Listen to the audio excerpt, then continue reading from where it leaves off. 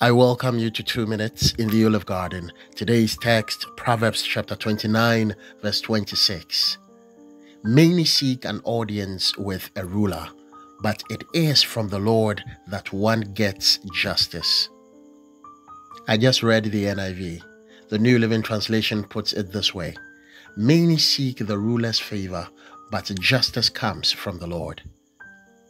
It is good to be connected.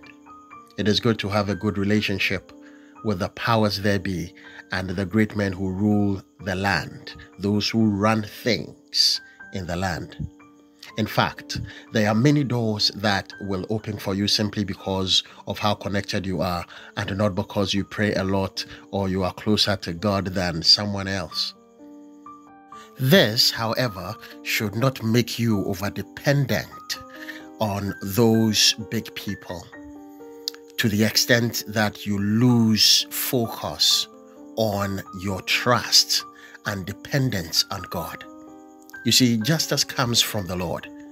It is important to not allow oneself to be lost in the circus of human help. Human help is good, but God's intervention is supreme and unshakable.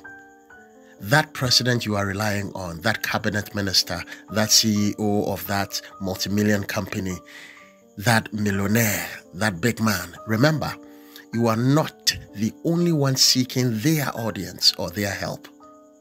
If you need justice in any regard, remember, it is God who will move their hearts to help you. It is God who will move their hearts to prioritize your request over that of the many others seeking their attention.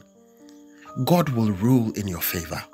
The justice you want will come from God. So keep trusting Him. Keep believing God.